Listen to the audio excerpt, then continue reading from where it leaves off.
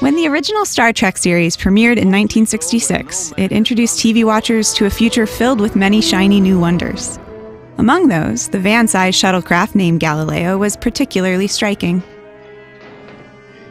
This space runabout was a new idea and a great space to play tense, dramatic scenes.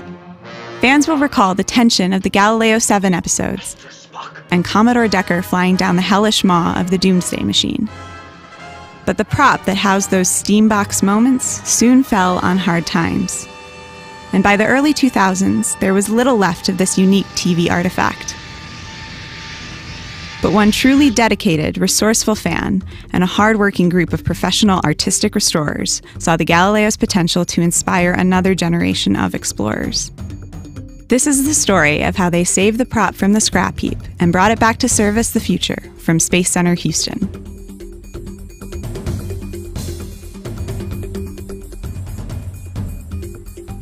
What kind of shape was it in when you first found it, when it came up for auction? Well, we saw some pictures, but had no opportunity to see it. It was in Ohio, and the truth is it was not in good shape. In fact, it was in terrible shape. The wood was there, but had largely corroded and had major issues. We couldn't just slap a coat of paint on and reuse it. The interior metal had some cracking where water had got in and froze. It was covered in dirt on the inside, and in generally speaking, it was a mess. This one was the one that I said, are you sure you really know what you're doing? Because this just seemed so, it was in such poor condition, and it was so big, and it was so complicated logistically, and I was really wondering if we got ourselves in over our heads with this one.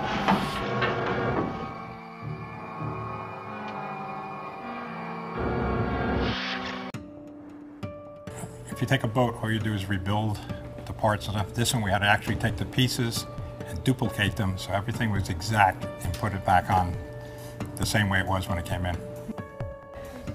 We thought hard about how to get it fixed up. It might have been cabinet types or auto types, and luckily we found boat people who are very used to large-scale projects, metal, wood, fiberglass paint, and there's a lot of elements of boat construction. Frankly, it would have been great if we could have reused much of the pieces. The metal is all reused, the wood had to be replaced.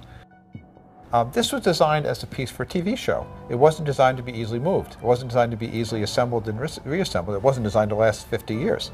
So there's an awful lot of structural work that had to be done to get the bones right so you could simply pick it up without damaging it, simply set it down without damaging it, which was not the case before. Originally, the design of the shuttle was a bit different than the prop that was actually built. But its influence over future Star Trek shuttlecraft is undeniable. Matt Jeffries, the designer on Star Trek, had intended it to be more like an airplane with sort of wings that stuck out and a more curved hull. But AMT, the model makers who were going to build it, didn't have time to realize that in the amount of time they had available. So instead, they redesigned it as more of this rectangular butter dish shape, which was easier to build. But it does have a very distinctive appearance, which influenced shuttles in Star Trek for 35, 40 years afterwards. Even the shuttles in the J.J. Abrams Star Trek movies have the same basic outlines as Galileo. Working with Gene Winfield, the original builder, Gene is still healthy and alive and very much helping us on this project. So there are design documents which show this wonderful, sleek craft that no one could build. And then there's what we have, and there seems to be nothing in between. We have plans that people have done off the internet, but nothing in between. So most of it is the master shipwrights and Hans's team carefully looking at what we had and duplicating it side by side and carefully looking at the screen caps and the pictures and the fan pictures and the detailed set pictures to get it as exact as possible. For example, they had that pointing down, so I know what's wrong. I have this line of spacing as well. I think it's a hair bigger, not here, but on the door. It's a challenge. Yeah. It's a challenge to make it look like it used to look like, or it's supposed to look like, and copy the old pictures and whatnot. And it's kind of fun. So real work I began in earnest, say, beginning in January, and we expect to roll it out the door in May. We're down to largely the last finishing touches cosmetically, fiberglass and paint, and as you may have seen, the lettering. The restoration team unveiled their rebooted Galileo on June 22, 2013, to a bevy of adoring trekkers. Its first mission? Fly to Space Center Houston near NASA's Johnson Space Center to be displayed on permanent exhibit for generations to come.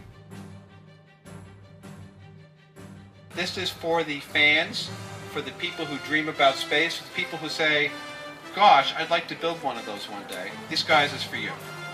So, Leslie? Should we display? All right, gentlemen, now's the time.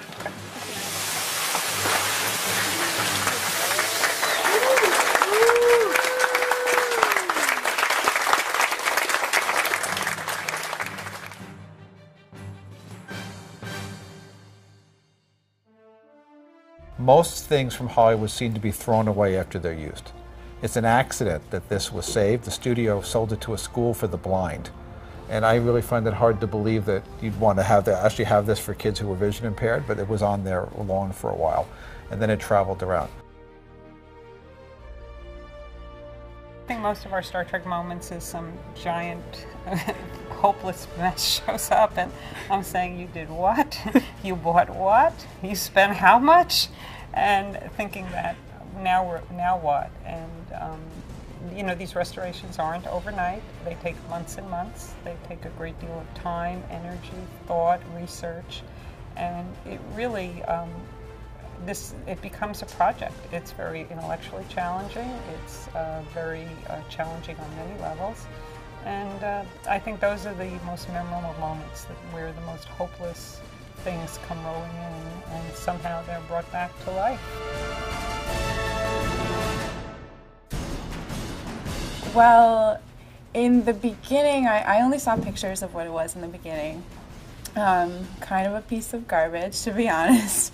But seeing now what it's become and how much work has been put into it, I'm really proud of him, and I'm really impressed with the work of Hans and of Master Shipwrights. They're doing an amazing job.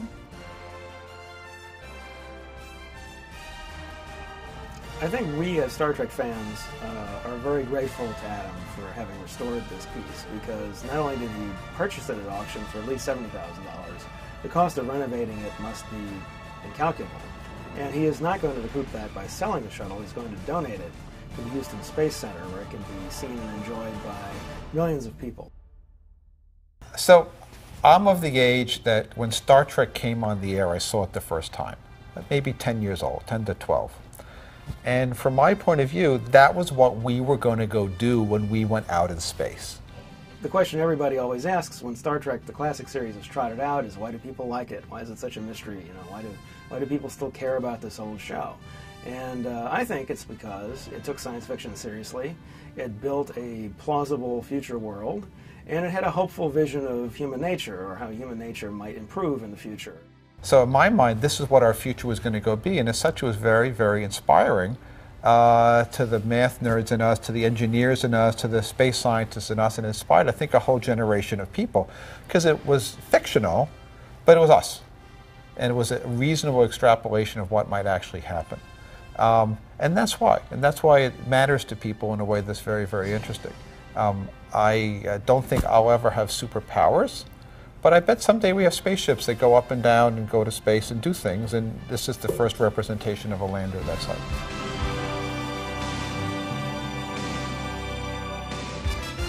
Live long and prosper to Galileo is all I can ask for the fans.